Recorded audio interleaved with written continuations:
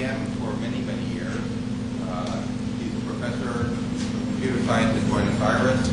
I first heard of him when I was a graduate student at MIT working on my thesis, and I heard about this undergraduate at New York University that was publishing papers faster than I was. Found that what he was working on was just wonderful stuff. You may have heard of him in a number of ways. He worked on the RISC 6000 computer, that's the IBM computer, the first RISC machine. He worked with John Koch. He was in charge of the optimized compiler, and it was his idea to use graph coloring in order to do register allocation. One of the wonderful applications of graph coloring.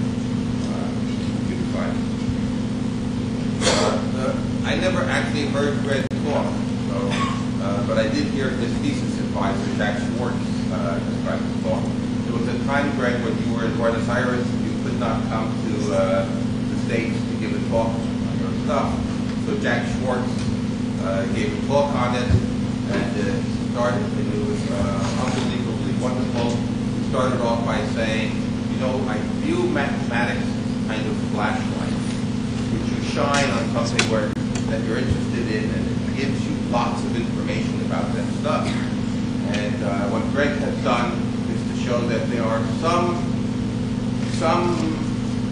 problems in mathematics, can give you no information about. This was before there were black holes. He was talking about there are black holes. You shine your flashlight and nothing is reflected back. And in fact, Greg has given some very beautiful problems of this kind. If you want to show that a Turing machine is the smallest Turing machine to compute something, then that's a problem that you cannot prove that a Turing machine is the smallest Turing machine to compute something. Maybe a few trivial examples, but aside from a few trivial examples, you can't do that. And maybe so that's another way in which you may have heard of Chaitin is in Kolmogorov-Chaitin complexity. You know, I can put up two numbers like that.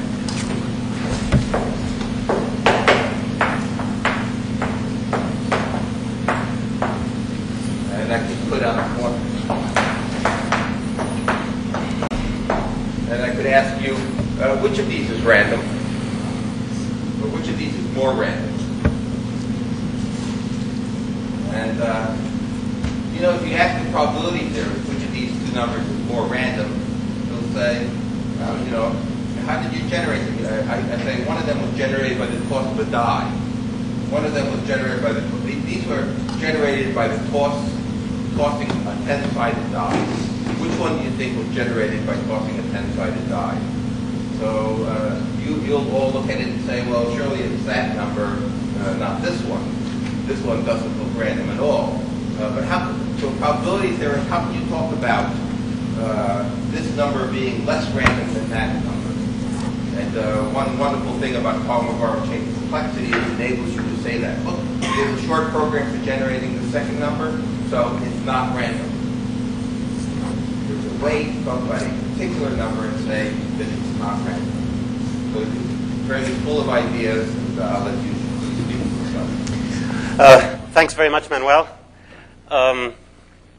Great pleasure to be here.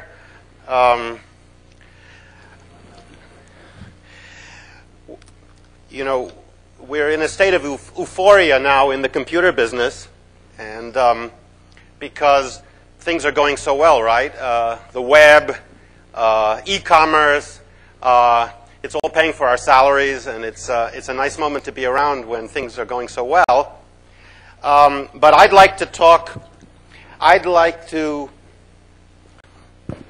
to make the outrageous claim that has a little bit of truth, that actually all of this is due, that all of this things that's happening now with the computer taking over the world, the digitalization of our society, of information in human society, you could say in a way is the result of a philosophical question that was raised by David Hilbert at the beginning of the century, and So I'm going to say that it's not a complete exaggeration, it's not a complete lie to say that Turing invented the computer in order to shed light on a philosophical question about the foundations of mathematics that was asked by Hilbert.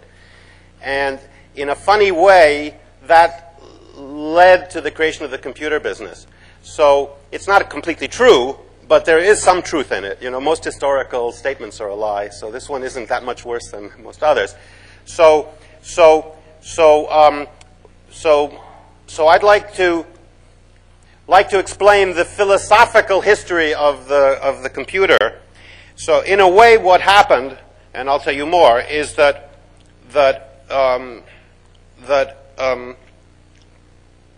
Hilbert said we should formalize all of mathematics and mathematical reasoning, and this failed because Gödel and Turing showed that it couldn't be done.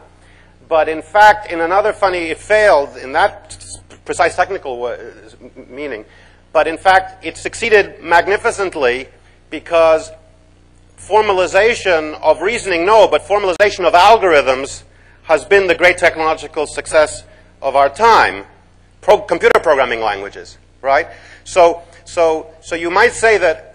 So if you look back at the history of the beginning of this century, you'll see papers by logicians studying the foundations of mathematics in which they had programming languages. Now you look back and you say, this is clearly a programming language. If you look at Turing's paper, of course, there's a machine language. But if you look at papers by Alonzo Church, you see the lambda calculus, which is a functional programming language. If you look at Gödel's original paper, you see what to me looks like Lisp. It's very close to Lisp. You know, the paper begs to be rewritten in Lisp.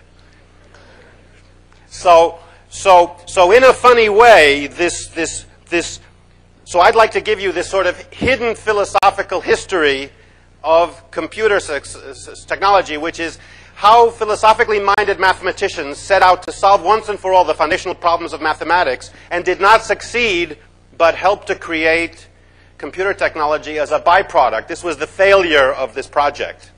We're all benefiting from the failure, the glorious failure of this project.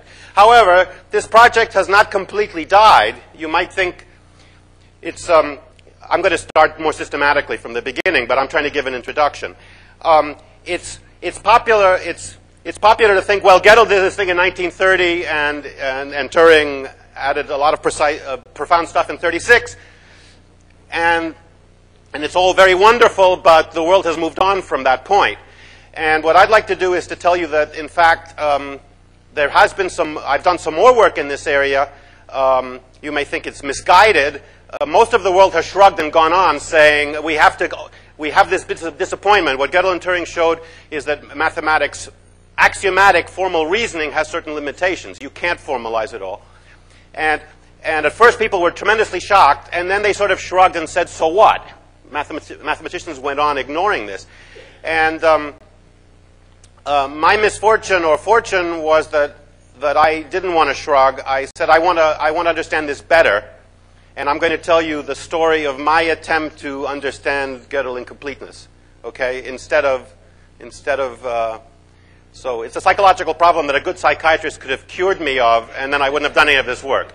So let me start at the beginning and tell you a little bit this story of 100 years of intense worry, crisis, self-doubt, and self-examination and angst about the philosophy of mathematics. There have been lots of crises in the history of mathematics. Mathematics is not placid, static, and eternal.